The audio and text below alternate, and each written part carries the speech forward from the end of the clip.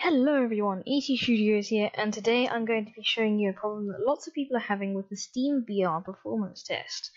So let's say you're just running this performance test to see if your PC or laptop is ready for VR. It'll open up this, it's loading, and then it's going to show you a little thing where a robot is being taken apart and put back together just to see if your computer can run it. Now, this, on laptops especially, has a large problem with integrated graphics. Now, it's loading up now. As soon as it's done, it's going to run the performance test. So let's see. Here we go.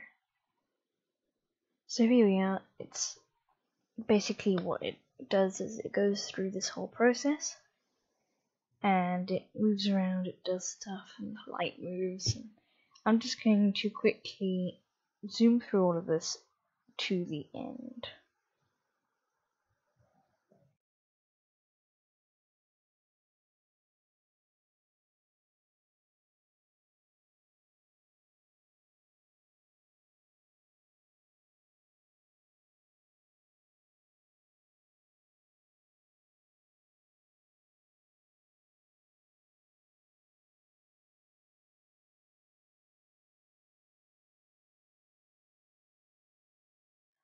Alright, so here we are everyone. We finished the test and now it says my Intel HD 530 doesn't work. But the problem is, I don't have an Intel HD 530. Well, I do, but I also have a GTX 950M in my laptop, which is a fairly decent laptop graphics card that should be able to do this. It might not, but it should be able to at least be low-end capable for VR. But it's telling it's not ready because it thinks I'm running on Intel HD 530 because there's a latency issue. The GTX 950M isn't connected to the processor and is not directly connected to the screen, basically. So it goes through the processor, through the motherboard, and then to the screen, or the VR, which would make the latency a little bit too long and it would cause motion lag and sickness. Of course, because of my high-end processor, I don't think that's supposed to be 3.5. Anyway, I don't think it would be much of a problem, but it is a problem. It would slow down a little tiny bit, and if you don't have a fast enough machine, it would probably cause a bit of motion sickness. There wouldn't be lag, but it would cause a bit of motion sickness.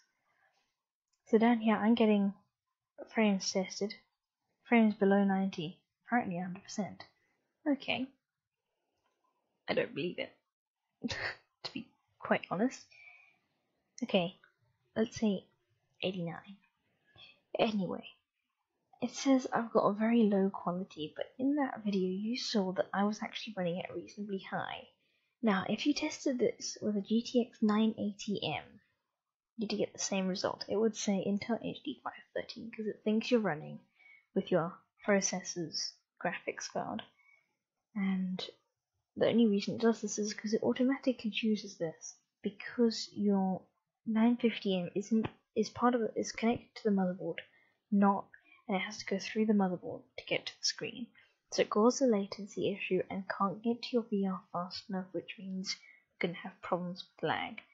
That is why the laptops don't work very well with VR, but I'm pretty sure if you had if you had a 980M and you had a really high-end processor and enough RAM, you could probably pull it off.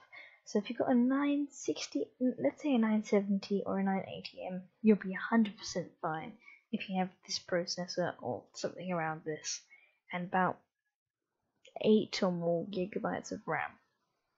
So if you have about that spec, you should be able to run it with a laptop, but don't quote me on that. I suggest you ask someone else before you go and buy it, thinking that you can suddenly run VR and then you get it and it's all my fault. So that's the reason, everyone. I hope you enjoyed the video. If you did, please hit a like, please subscribe. It really helps me and the channel out. And I hope you enjoyed the video. Thank you everyone for watching, and goodbye.